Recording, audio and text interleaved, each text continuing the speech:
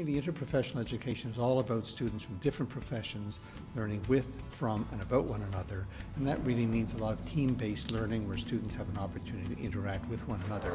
in order to improve collaboration and quality of care. To be one of the deans that have been involved with this and the vision of what that would look like back in 2008, and then to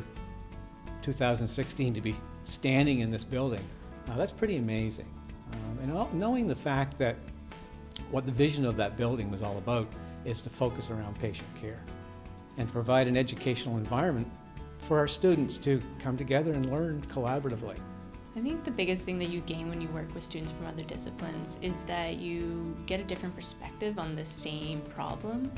And then you also, like every time I work with different health professions, I always find that I learn something new and I'll see something through a different lens. The opportunity to train our students in an interprofessional fashion is a fantastic opportunity here for us at Dalhousie.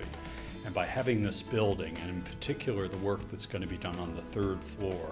it'll enable us to have our students working side by side, learning together, learning from each other, which will make them better practitioners when they move into their own individual professions. With the opening of the CHEB, I'm delighted to say that we are the leading university in Canada in terms of moving ahead on interprofessional education and embedding interprofessional education experiences into the curricula of all of our programs.